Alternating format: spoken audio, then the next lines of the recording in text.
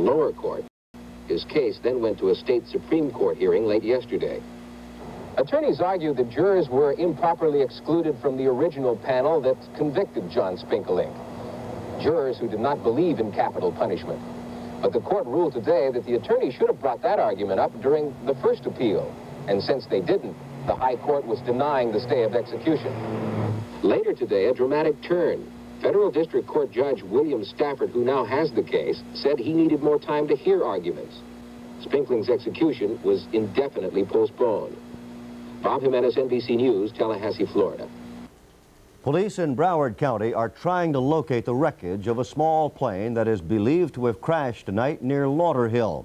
Reports say the plane went down near Pine Island Road near the State Turnpike. A Channel 7 Instacam unit is en route to the scene, and we hope to have a report later in the news. The Dade County School Board and the Teachers Union have reached tentative agreement on a new contract. The settlement came only hours before the contract was due to expire. The